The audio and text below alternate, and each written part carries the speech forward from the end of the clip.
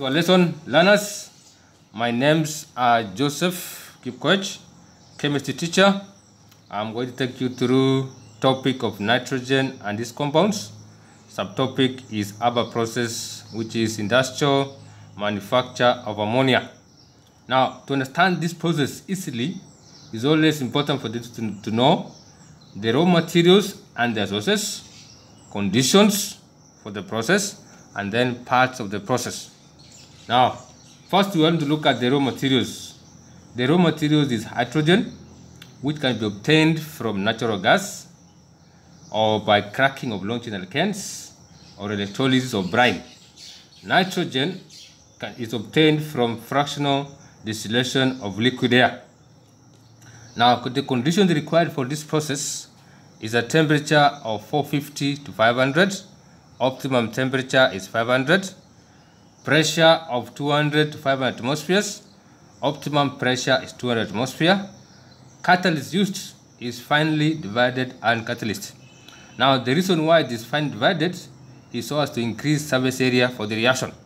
Now, sometimes the catalyst efficiency can be improved by using aluminum oxide as a promoter. Now, part of the process is purifier, compressor, heat exchanger, catalytic chamber, and the part of the process is important now to learn how the reactions occur in the Haber process. Nitrogen, which is a raw material, and hydrogen are pumped into the purifier.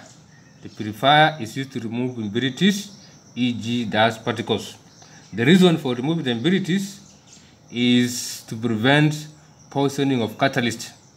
Now, after the removal of the impurities, the nitrogen and nitrogen mixture are pumped the compressor. Now, because we have said the pressure required is about 200 to 500, the compressor will reduce the volume of the mixture so as to raise the pressure to about 200 to 500 atmosphere. Now, from the heat exchanger, whereby the mixture of nitrogen and hydrogen are preheated so as to attain suitable reaction temperature. Now, after that, they are pumped into the catalytic chamber, whereby they are further heated to about temperature of 500 and passed over heated finely divided iron catalysts, whereby nitrogen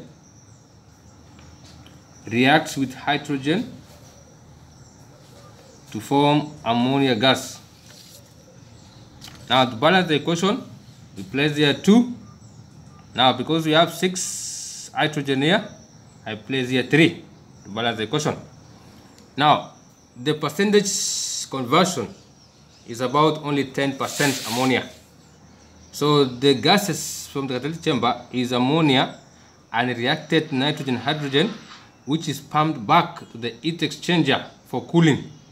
Now, after ammonia and the nitric acid have been cooled, they are pumped the condenser. Then the condenser liquefies ammonia gas. Then the unreacted and hydrogen are recycled back to the compressor. The reason for recycling is to reduce the cost of production and also to minimize wastage. Thank you for the lesson. Welcome. Subscribe, like, and share.